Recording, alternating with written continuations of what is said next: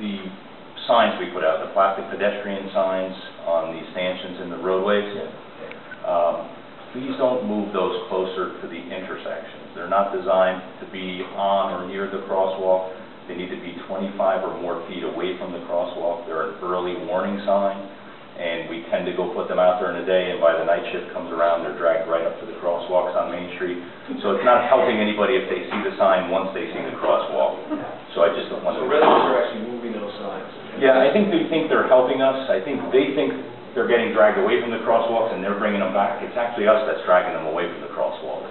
So, you know, if you see them there, they need to be 25 or more feet away. It's an advance warning. And we just put them on Van Doren, you know, as an extra measure to remind people the kids are crossing by the middle school, so we want to make sure they stay far enough away to remind everyone.